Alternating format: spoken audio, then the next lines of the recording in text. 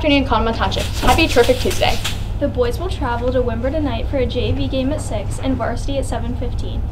The rowdy theme is construction. Be there. Attention all juniors and seniors. Don't forget to sell popcorn to help support your class fundraiser. All order forms are due February 1st. Help to make this year's prom and senior class trip a memorable one.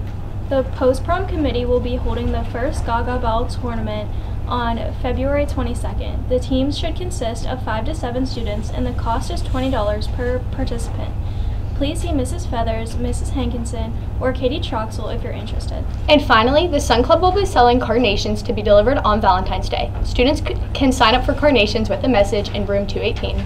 If you're looking for a daily boost, get a positive message sent to you every day at the school by sending a text to 81010 with the message at 784632. Today's daily boost is, the old saying goes, whether you think it can or can't, you're right. Mindset determines so much each day. Stay positive.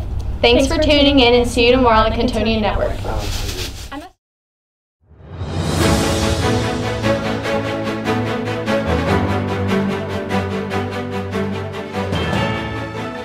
Welcome back to the Little Contonian Network, where we bring you the middle school news. This week's sporting events include, there is a boys junior high game today at 6, taking place at Wimber. They play again on Wednesday at 4 at Ferndale. Friday, girls play at 4 at Black Lake Valley. Congratulations to Rocco Hagan, winner of the middle school art show.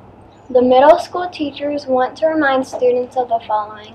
Mrs. Feathers wants to remind 7th grade students to have their TDA rough draft done by tomorrow and final drafts should be done by Friday.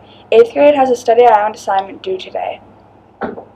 Mr. Rising has a linear expressions quiz on Thursday for Algebra 1. Mrs. Salem wants to remind her 7th grade students to work on their TDAs.